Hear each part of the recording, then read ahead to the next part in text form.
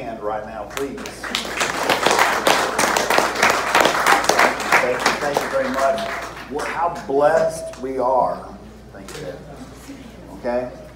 That we have that time, that praise and worship. Why is it called praise and worship? It's for Him. No, we enjoy it. Man, we feed on it. It feels good. But it's for Him.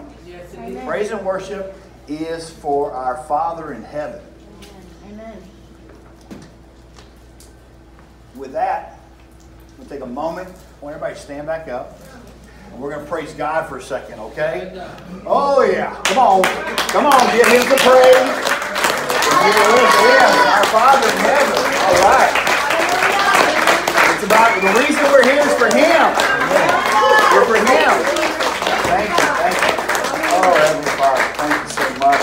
Thank you. Thank you. Please have a seat. Please have a seat. Thank you. Now, I have a message. It's been on my heart for quite a while. And God had me prepared before I was asked to preach. And so, but I do want you to understand, okay? We have several churches here tonight. Amen. Amen. Several churches here tonight. God's laid it on my heart a long time ago. This is months ago about unity. Yes. Unity.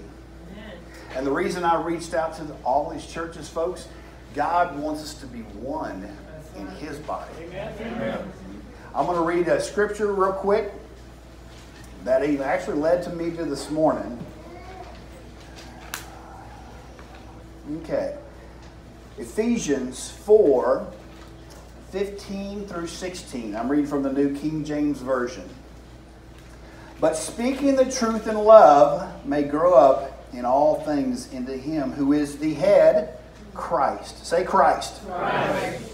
From whom the whole body, joined and knit together by whatever joint supplies, according to the effective work by which every part does its share. Because growth of the body for the edifying of itself in love. If you would, please bow your heads. Dear Heavenly Father, I thank you. I thank you for being part of your body. Thank you, Lord, for the right arm, the left leg, the right leg, all the fingers, every part of the body. Because every part of the body serves its function for you. You are at the head, Lord, and you give us gifts that we can bring and edify the body. Thank you, Lord, for those gifts. Lord, I'd like to, right at this moment, I'd like to lift up blessings on Pastor Charles and Ida Haynes, Lord, and the leadership that they bring to this church. Lord, this is going to be a light in your community here, Lord, and they head that up. And I appreciate that, Lord, and I thank you for that. Lord, I'd also like to lift up Pastor Sandra Gates and Doug Gates, Lord. Yes. The amazing works that they're doing in Yoakum, their church too, Lord. We ask for blessings on their church. Yes. And Lord, I'm telling you what, right now I'm going to ask for blessings on a woman that's in my heart. Rejoice Price. Yes. Thank you, Jesus. What a powerful woman. Yes. Lord, I thank you for her. Yes. Lord, I thank you that we have this time together. I thank you that we are in a country where we can get together, Lord. Yes. We can post it on Facebook. We can tell our friends. We can call them up and say, I'm going to church, Lord. Yes. I'm going to church. King David said when he goes to the house of the Lord, he gets excited. That's the happiest time he is. We're talking about one of the richest men in the world at that time. He was happiest when he was going to church. Lord, you've given us the opportunity today to come and worship you in these four walls, Lord. Now, after we leave these four walls, Lord, I want you to make sure that the message that you have today, your holy word, goes with each one of us. Yes. As we go through the rest of our day and through our week, Lord, let the conviction of the Holy Spirit be on us. Let us continually be reminded of these words that you have for us this evening, Lord. I'm an empty vessel. I'm just this guy. Yes. It's all about you, Father. Yes. I appreciate the fact that you've put this on me, Lord. I really honestly do. But I'm a nobody. I'm a nobody trying to tell everybody about somebody that can save anybody. Amen. Yes, Jesus. Thank you. Great. Oh, Lord. Thank you so much. In Jesus' name, Jesus' name. amen. Amen. All right. Oh, yeah, give him another hand. Woo. Well, last couple times I was here, I thought it was really neat to make this beautiful PowerPoint and these handouts and everything like that. God put it on my heart. It's not about show. Amen. It's about His Word. So you're going to see two slides tonight. You're going to see the message, and then you're only going to see Scripture. Because everything revolves around the Scripture. Yes. Then, usually I have it printed up, but God put it on my heart. And I'm here to tell you, everybody, if you don't have it on your phone, from here on out, when you come into His house, have His Word in your hand. Amen. He put it on my heart to tell you guys that. You can take it, you can leave it, but I'm going to listen to God. Because me and my house, yes, we're going to serve the Lord. Tonight's message is about faith, commended faith, the faith of a Roman centurion. Faith plays an integral part of the relationship that we have with our Father. Faith can heal. Who here has prayed and God's answered that prayer and healed somebody? He can heal. He can heal you physically. He can heal you mentally. He can heal the wounds that come to your heart and your spirit, Lord. All we got to do is ask, and He will heal. But I'm going to throw something else out there to you. Preach it. There you go. Preach it. Faith can also destroy. What? What? What are you talking about? Faith can destroy. I'll tell you what. Faith in the world will destroy you in a heartbeat. You ever heard somebody wake up in the morning and say, oh, this is just going to be another one of those days? Whose faith is that? That's faith in the world. You wake up in the morning, oh, I still feel sick. I knew I was going to be sick like I was yesterday. Faith in the world. God's got nothing for me. He doesn't love me. That's listening to the enemy and having faith in the lies the enemy tells you. Now, there's a lot of definitions. At first, I started out and Googled the definition.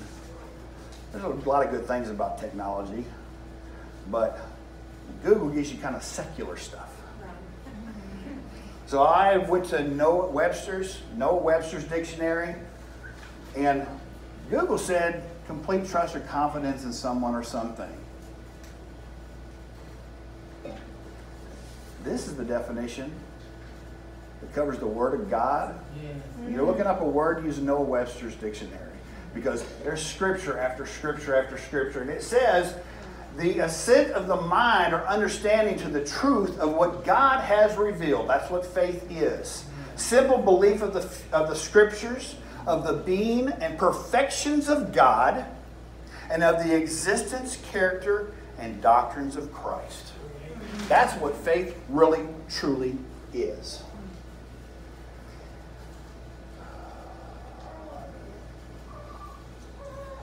Do you know how they train an elephant? They start him off as a baby. They put a collar around his leg. And they put a chain on that baby that a train couldn't break.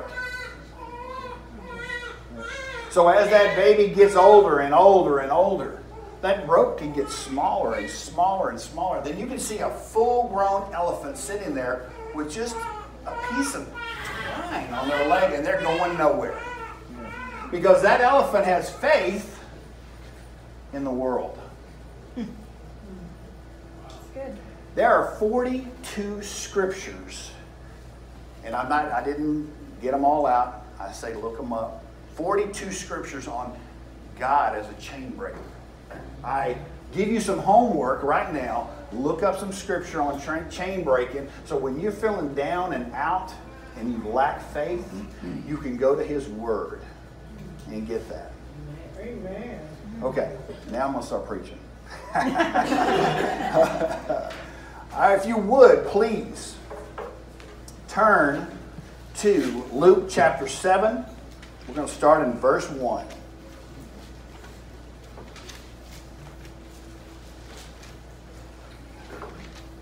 Now up on the board, you'll see that it's the NLT version. I'm going to be reading from the King James Version. It is wonderful that we have different versions. These are different translations of the Greek and Hebrew that we have, because there's so much more to those words than just the English language. So I'm going to read from the King James Version. If you would, please follow along.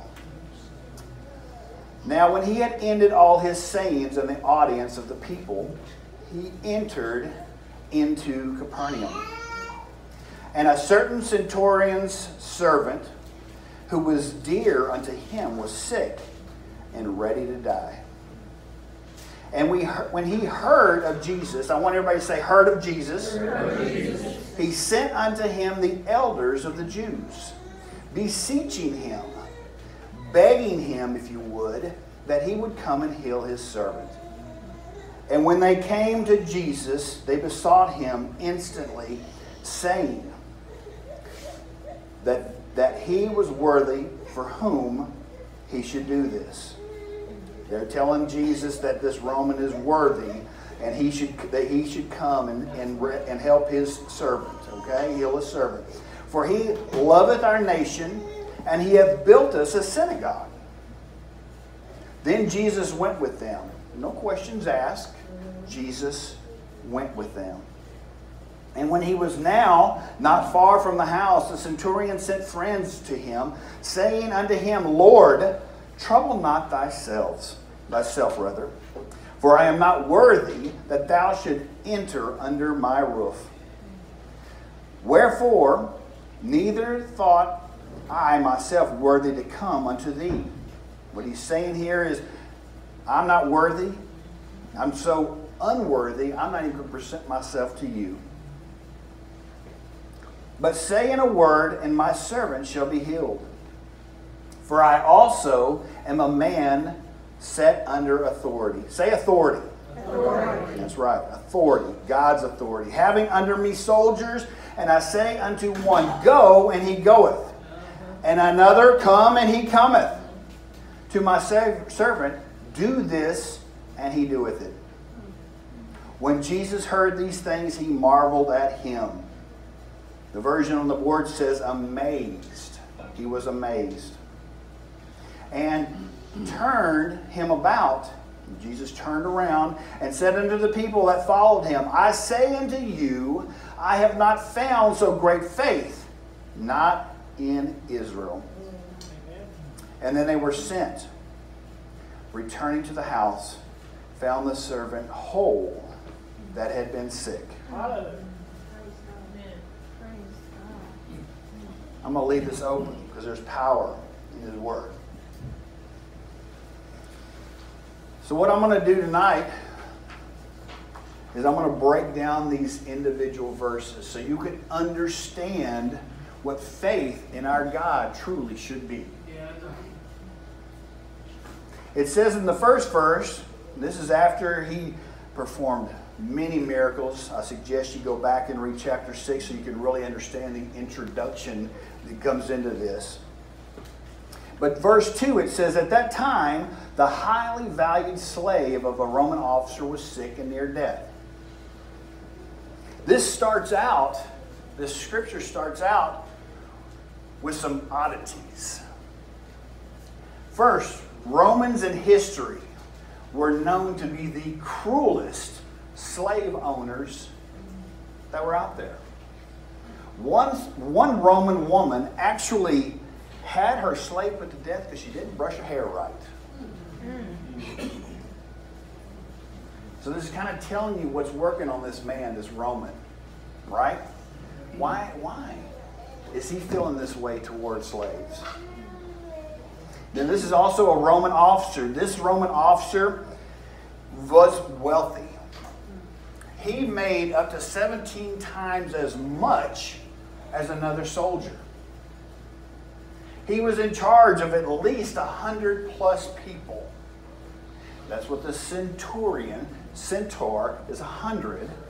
That's what that means. He was over 100 people. And we see later that he understands authority. You realize that a Roman officer had to have so much dedication that if his commanding officer came to him and said, fall on your sword, he had to fall on his sword right there. This man understood authority. In verse 3, it says, when the officer heard about Jesus, he sent some respected Jewish elders to ask him to come and heal his slave. Well, this officer didn't meet Jesus, didn't see Jesus perform any miracles. He heard about Jesus, and instantly he was convicted that this man can heal my servant as well. And so he sent respected Jews. And why did he do that? Because he had respect for the Jewish people, which was uncommon also among Roman officers, because they were in charge. They were large and in charge, and they could do whatever they wanted to do. But he understood and respected enough to send the Jewish elders to him. This is extremely uncharacteristic of a Roman officer. The next part of that verse that's also interesting is these Jewish elders. You got to think about it for just a second. This is another oddity in this scripture. These Jewish, and the scripture says they were most likely Sanhedrin. Does everybody know what a Sanhedrin is? Sanhedrin was the ruling party. You got the Pharisees and the Sadducees, and then you had the Sanhedrin above them. These are the same guys that followed Jesus around and tried to trip him up any chance they got. These are the same guys that tried to corner him into blasphemy. And they're being sent to grovel at the feet of Jesus. So they earnestly begged Jesus to help the man. If anyone deserves your help, he does, they said. For he loves the Jewish people and even built a synagogue for us.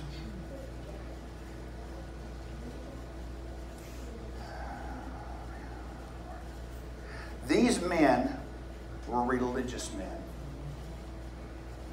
They said he deserved it. I want you to think about that for a second. When you go in prayer to our Father, Lord, and I've heard this before, and I've said it myself, Lord, I went to church this week. Lord, I pray to you all the time. I tithe. I give you everything. I mean, I praise you, Lord. I deserve for you to hear my prayer. Hold on a second. That's about works, isn't it? It's about works. These men didn't worship God. They worshiped the law. They looked at the law as their saving grace. If we obey the law, God's going to give us something. That ain't how it works. That is not how it works. Okay? This is the opposing aspect of this whole story. This is a pivot. This is what religious man wants you to think. This is what some of our churches in this country at this time want you to think, that if you do our rules and you do our regulations and you do our dogma and you perform like we want you to perform, jump through hoops or whatever the case may be, God's going to love you. No, that's not what happens. And so this is what these guys were asking Jesus to do.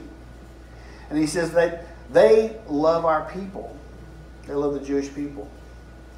They were more concerned about his money. They came to Jesus saying, man, I hope this guy can do something because they built us a synagogue. You know what a synagogue is? It's not a church. It's not a temple where we can all go to. It's where these learned individuals could go and study the scripture and study the law. So it wasn't for the people they were concerned about. It was for them. And then it says, so Jesus went with them. I'm getting way away from my notes, which is great because the Holy Spirit's telling me what to do here. But I want to find something real quick because this is extremely important. Okay.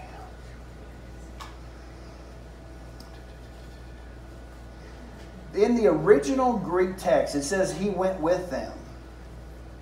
And I love this. And I'll tell you why. The word is paruho in the Greek. Paruho in the Greek. It means to pursue the journey on which one was sent or has entered. Now, what journey was Jesus on? We know that he was on his Father's business. Jesus discerned in this moment that it's a Roman. It's Jewish leaders.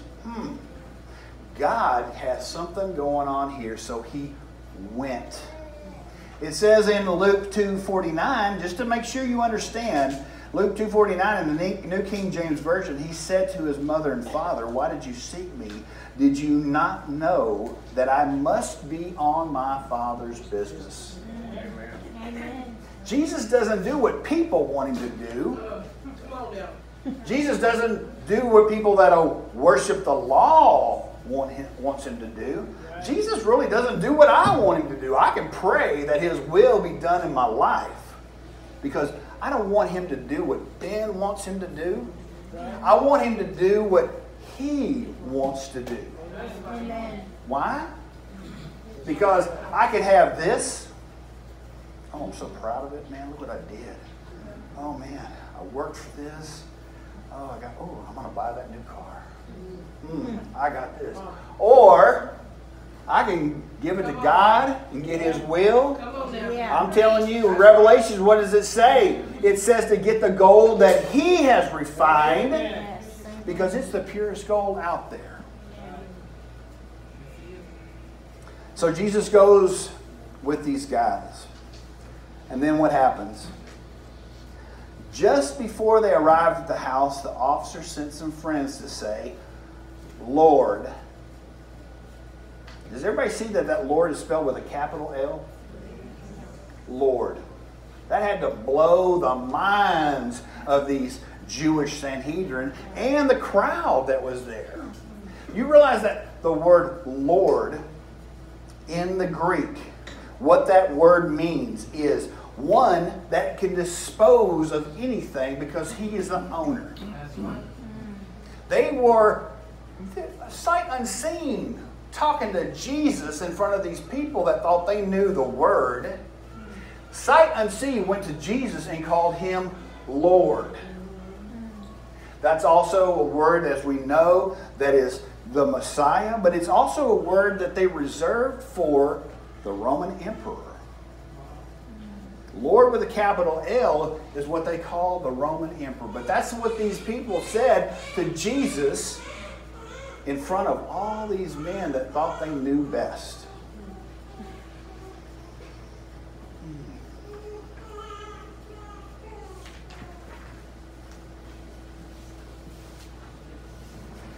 This shows me the kind of faith that this Roman had. Sight unseen. Sight unseen. What does 2 Corinthians 5:7 say? Walk by faith and not by sight. Another translation says, live by believing. It's the same thing. Live by believing. Okay, so when you walk, you want to walk with your eyes open. Okay, and it says in the scripture, you don't have to do that, but I'd rather walk. There's my father. with my eyes wide open. And that's what this Roman was doing. And he had no idea why this was happening, but he knew, he was convicted on himself that that's what he should do. I asked myself, thinking about this, do I have that kind of faith? I like to say most of the time I do. But there are times that I don't. I'm just a man. I was born into sin. I'm a sinner. I have sinful thoughts. I do things that are against God. It's just a fact. You think because I came up here and I'm talking to you guys today that I'm perfect? No. I thank God that I'm not. Paul thanked God for the thorn in his flesh. I got lots of thorns. They're all over. And I thank God for that because in my weakness, He's strong. I tell you what, I love preaching with these guys in the audience. Man, I love you guys. I seriously do. I do. Thank you. I just wanted to say that and send blessings on you and praise God for you guys. See, the Roman had merely heard about Jesus. It was through the grapevine he heard about Jesus. We want miracles. We want to see a little kid's leg grow. Well, if I saw that, I'd believe. If God answers my prayer, I'll believe. That's not what this Roman did. He believed without seeing a thing. Jesus didn't come over to his house. And then you have to understand, too, that this Roman had the power to send his troops to grab Jesus and bring him by force. How many of us try to force Jesus to do what we want him to do? All the time. All the time. We think, oh, Lord, like that girlfriend of mine, I'm married, I'm just being figurative here. I don't have a girlfriend. Lord, that girlfriend of mine, I mean, the people at church told me that she was no good. My mom and dad told me no good. But Lord, change her. Change her. Lord, I know I didn't listen to you when I took that job. I know everybody told me that that job was just not the right job for me. But Lord, I took it anyway. I didn't listen to that still small voice. What's a still small voice? Anybody know what that still small voice is? God. The Holy Spirit. Holy Spirit, that's God. That's absolutely. Holy Spirit speaking to you. You need to listen to it. Lord, oh man. This place that I'm at. Oh, Lord, I know I promised the pastor I would do Bible study. And I would make dinner on Wednesday night. And I'd clean the church on Saturday. Oh, and then I'd also greet everybody. I know I told the pastor I would do all those things, Lord, but man, it's just overwhelming. Lord, I've changed the pastor's mind. Have him call me up. I committed myself, but Lord, I want you to change his mind. We try to force that on God. You've got to understand something real quick. God hears those kind of prayers. But does he listen? No. It has to be his will. It has to be his will. Now I got to find out where I was at. Oh, yeah. So in verse 6, so Jesus went with them, but just before they arrived at the house, he said, "The Lord, don't trouble yourself by coming to my house, for I'm not worthy of such an honor." How much is that opposed to what these Jewish leaders did? I'm not worthy. I'm not worthy to come and meet you. Just say the word from where you are, and my servant will be healed. He is submitting himself to the blessings of God without no deserving involved there. He's saying, God, if you want to do this from wherever you're at, Jesus, I know you can do that because I understand authority. I know this because I'm under the authority of my superior officers. And I have authority over my soldiers. I only need to say go, and they go.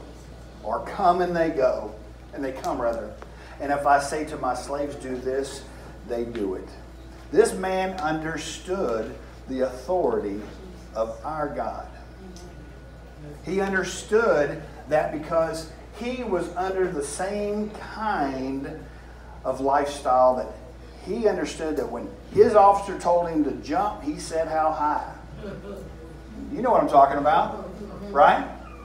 When you tell the soldier to do, what are they supposed to do?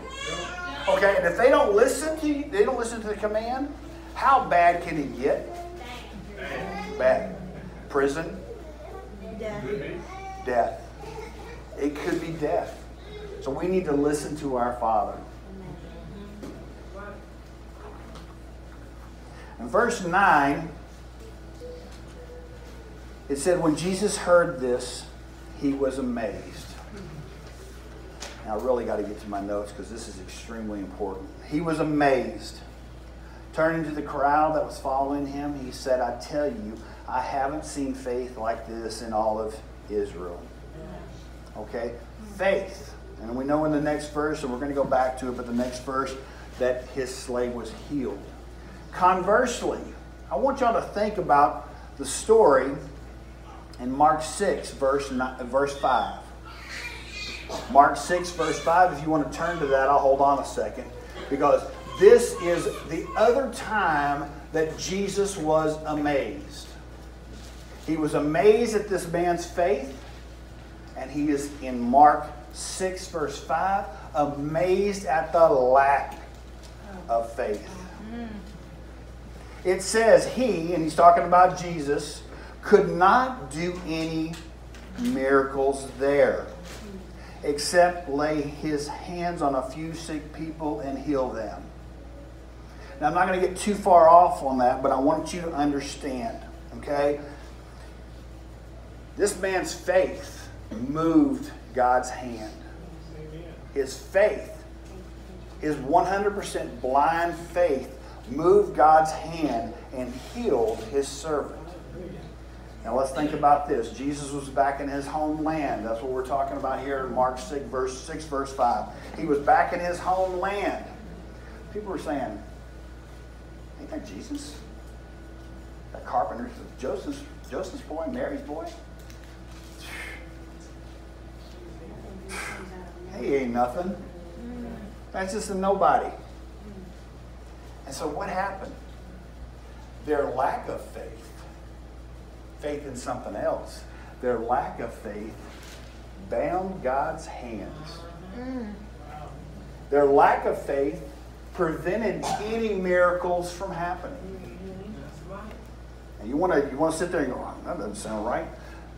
Your lack of faith, my lack of faith, keeps God from blessing you and answering your prayers. Our lack of faith does that. When they were building the Tower of Babel, what did God say? He said, let's go down there and stop them. Because if we don't stop them, nothing will be able to. You understand? That's the same thing that he's saying there as he said in Mark 6, verse 5. Their lack of faith, their pride, who they are, not who God is, but who they are, that's going to make it unstoppable. He wanted to protect us. The whole story of Babel is about him protecting us from ourselves. Because if we get too prideful and we think it's all about us and we think that God's got nothing to do with it, that's what's going to happen. That's what's going to happen. Now, verse 10, it says, when the officer's friend returned to his house, they found the slave completely healed.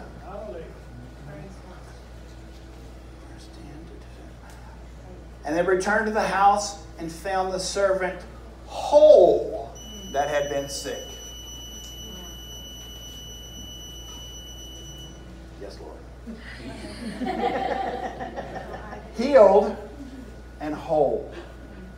Now, the Bible doesn't say this, but I can see this in my mind's eye. This servant, I would have loved to, I don't know, male or female, I bet you that skin was baby soft. What am I saying? He was made whole. God creates us in His image, right? Yes. And that's whole. I bet you there wasn't a cavity in that man's mouth. I bet you his hair felt like it had the most expensive conditioner that ever was invented that day. No bad breath. Nothing. He was made whole. He was healed. Yes. He was healed completely and made whole completely by Jesus. Amen.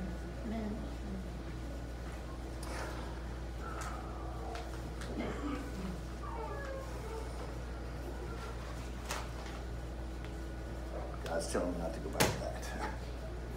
Look, folks, God can do anything. Yes. All we have to do is receive. All we have to do is submit. All we have to do is get on our face and seek His face. Yes. All we have to do is bow down and touch His feet. Yes. Yes. Oh, God, I don't want to do that, man. Come on now. Ben, you're asking me to do something? No. I'm not telling you to do something. Folks, I'm 50. If I'm lucky, I'm going to live another 30 years or so. Okay? 80 years on earth. So I can choose. To be consumed by the fire that is our God. Cleansed and made whole. Giving Him and worshiping Him. Giving Him the glory. Realizing that this $20 in my pocket, that's not Ben's money. That's God's money that He's given me and blessed me. I can do that. Okay? Or the best time in my life can be the 80 years I spent on earth. Because the rest of eternity, I'm going to spend in the pit of fire. I got a choice. Be consumed by His fire or spend eternity in fire. I don't know about you guys, but I want to spend eternity with my Father. I want to spend eternity sitting there singing praises to Him below the throne. Yeah. That's where I want to be. Yes.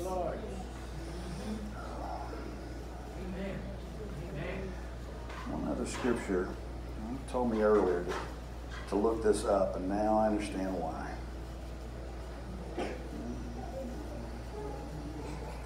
Okay, I'm going to read real quick. John 6, 16 through 21, New King James Version. This was like 3 o'clock in the morning, God woke me up. And He had me read this scripture. He said, you're going to need it. Now when evening came, you hear evening? That's my southern drawl. Evening came. I'll say afternoon so I don't sound too southern. Afternoon came. His disciples went down to the sea. Now you got to remember right before this is 5 loaves, 2 fish, just to give you kind of a pre-entry into what I'm reading here. And after that, Jesus was worn out. And so He went off by Himself. He did that quite often, and I suggest you guys do that as well. When you're feeling worn out, get by yourself. Find a place to pray in private. Okay? Because Jesus did it. And it's good enough for Jesus. It's good enough for me. His disciples went down to the sea, got into the boat, and went over the sea toward Capernaum. And it was already dark, and Jesus had not come to them. Then the sea arose because a great wind was blowing. So when they rowed about 3 or 4 miles, that's a ways out there. Anybody been in a boat 3 or 4? I know, Doug, you know what I'm talking about. 3 or 4 miles is a long way in a boat. You get in a car, you drive a couple minutes down the road, you're 3 or 4 miles in a boat. 3 or 4, and you row in a boat? Come on now. You had no Evinrudes back then. The sea arose, so when they had rowed about 3 or 4 miles, they saw Jesus walking on the sea. Okay? Drawing near the boat, and they were afraid. There's 2 scriptures on walking on water. The other one, Paul jumped out of the boat, lost sight of Jesus, started singing. Jesus had to save him. This one right here, Jesus was out, the wind's blowing, things are whipping. He's just walking out there. He said, "It is I, do not be afraid." Then they willingly, say willingly, received him into the boat. This is where it gets real powerful. And immediately the boat was at the land where they were going. Jesus teleported those guys from out in the ocean to where they were going when they willingly let him into the boat. Folks, don't let Jesus walk out on the water and not invite him into the boat. Yes. Jesus gives us choice, free will. God the Father gave us free will. We can do as we please. But if we take that free will and submit to him and willingly let him into our boats, you're going to get to your destination lickety-split. Another, I'm Southern, lickety-split. Lickety-split, you're going to be at your destination. Because they had faith in Christ and they willingly submitted to him and asked him into the boat.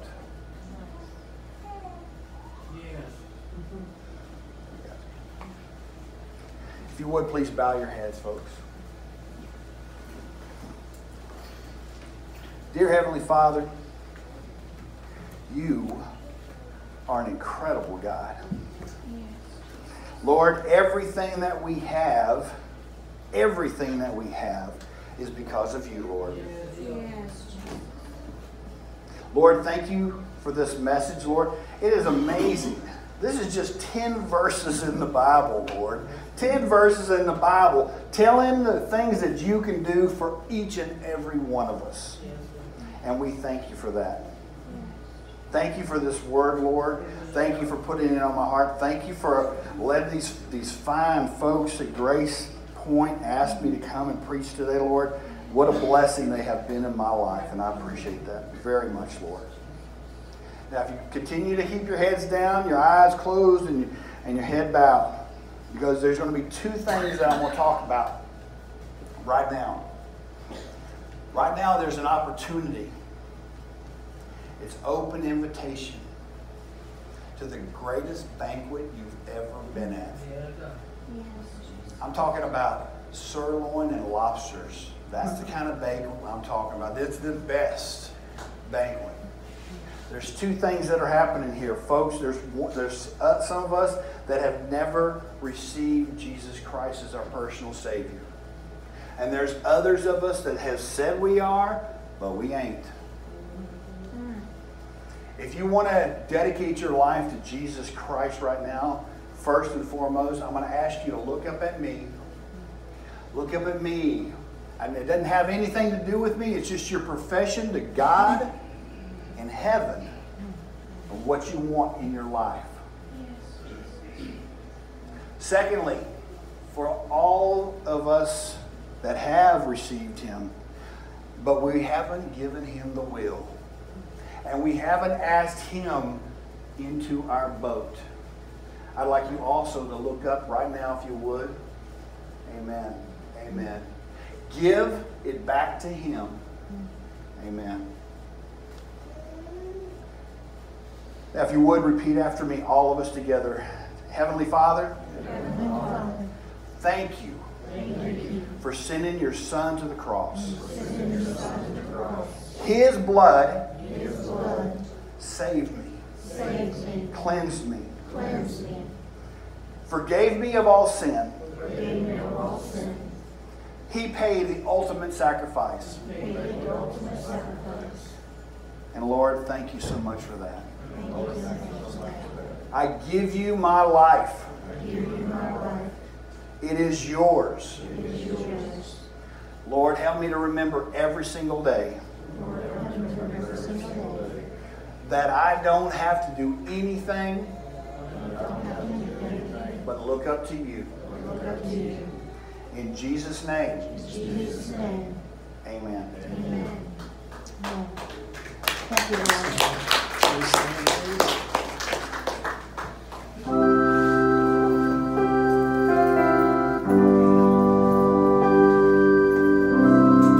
Lift him up.